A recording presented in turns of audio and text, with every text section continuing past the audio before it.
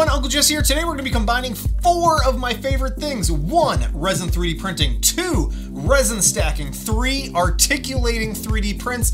And 4, action figures. That's right, we're going to be creating some resin 3D printed articulating action figures by using resin stacking.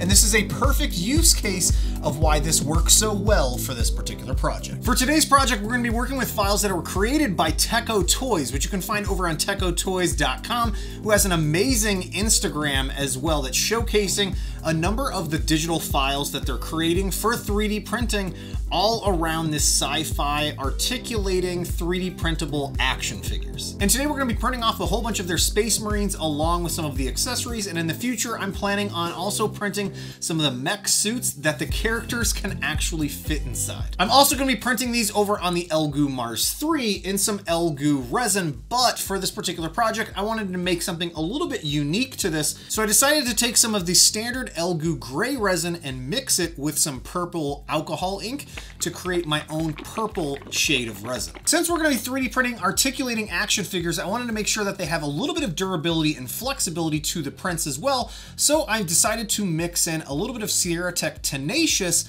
into the mix. I did a previous video on this as well. If you're interested in more information about that, you'll find a card up in the top corner here where you can see the previous video. So I took the files over into Chi2Box, which by the way come pre-supported, and I was able to fit about 3 of the Space Marines on the build plate surface along with a handful of the accessories, and went off and printed it on the Elegoo Mars 3, and it was about an hour and 20-minute resin 3D print. And as expected, the files look nice and clean coming off the Elegoo Mars 3. I've already cleaned these, so let's carefully remove the supports from one of our Space Marines.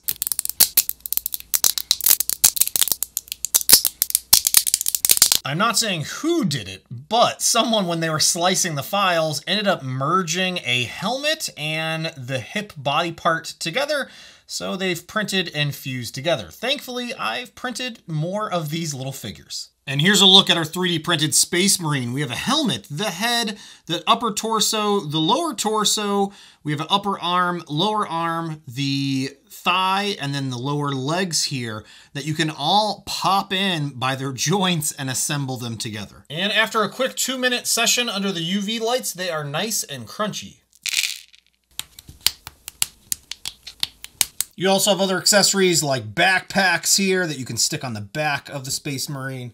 And no Space Marine's complete without its own set of blasters as well. So one of the questions you might be asking, is it easier to actually assemble the figures prior to curing or post-curing? So I've gone off and done both examples so that we can test this out. The first one I did was post-curing assembling the figure, and it worked okay. They had some nice poppage there, and everything was able to assemble with a little bit of force. Now here's the next Space Marine that I have fully assembled prior to curing under the UV light for 2 minutes.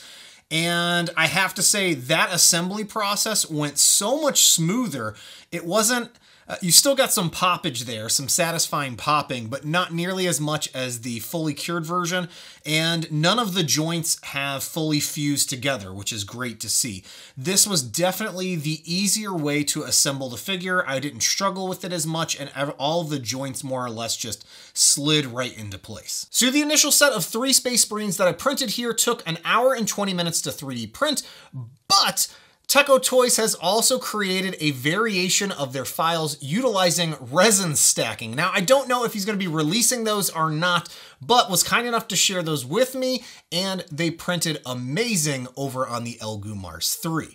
And speaking of, I wanted to say a big thank you to today's video sponsor, which is none other than Elegoo, the maker of the Mars series of resin 3D printers that I love printing, the Elegoo Saturn, which is their mid-size printer, along with the upcoming Elegoo Jupiter, which is their large format resin 3D printer. Not only does Elegoo have a great set of resin 3D printers, they also make fantastic FDM 3D printers with their Neptune series of machines. If you're interested in more information about any of the Elegoo products that I've shown off in today's video, you'll find links to those down below. I want to say a big, huge thank you to Elegoo again for sponsoring today's video. These resin stacked versions of the Space Marines look so good and printed amazing on the Elegoo Mars 3. So impressed with how well these printed with the minimal amount of supports that they're using. Again, I was able to fit more files on the build plate thanks to them printing vertically. That also meant that it took longer to print. So instead of 1 hour and 20 minutes, this was a 2 hour and 40 minute print. I was able to print 4 Space Marines along with 2 sets of accessories, and that was just slightly utilizing the full build plate. So I went off and decided to fully load up the build plate. And because resin 3D printers don't care about how much you're loading up the build plate, it just cares about how tall your prints are, how many layers you have to actually print. I was able to run off and print 8 Space Marines along with 4 sets of accessories, and I might have been able to fit a few more on there. In a very short amount of time, I was able to create an army of Space Marines that I can now clean up and start articulating.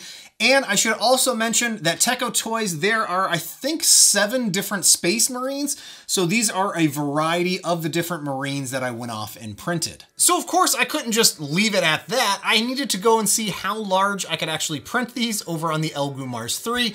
So I went and scaled them up by 200% and went off and printed them, and they look incredible.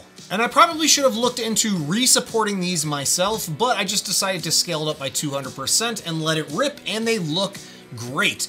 More than likely, I could have gotten away with slightly smaller supports in some areas, but overall, these turned out great, and it's gonna be really fun cleaning these up.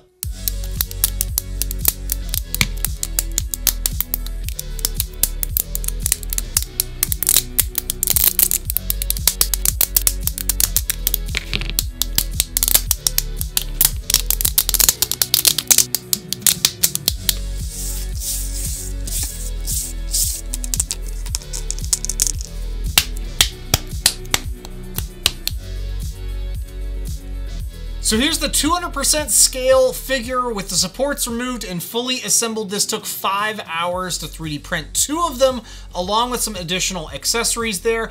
I do have to say it is a little loose in the joints, so I've got to figure out a way when it comes to 3D printing action figures how to keep those tight where it's not so slippery. I'm sure there's some techniques out there on ways that you can thicken that up, but I love how easy the helmets come on and off. There's articulation to this particular helmet that I printed.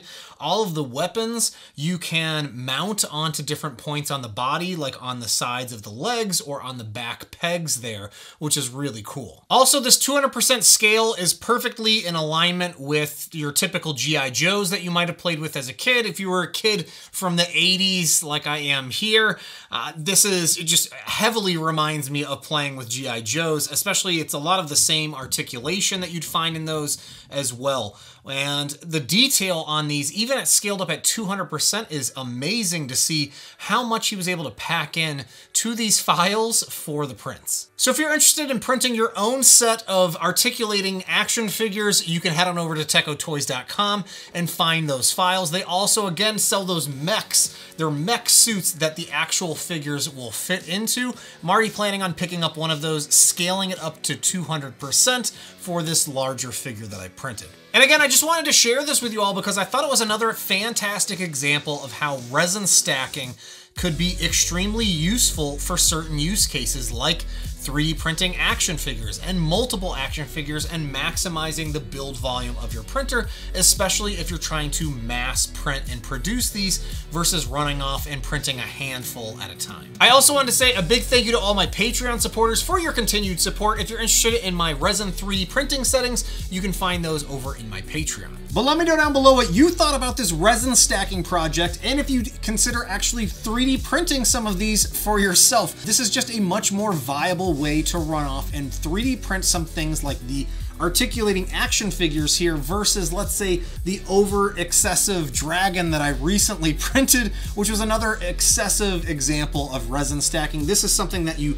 actually might even consider printing and utilizing your full build volume of your printer, since you're able to print a whole bunch of figures in one go versus 1 or 2 at a time. Hey, thanks so much for watching, and I'll see you next time. Bye now.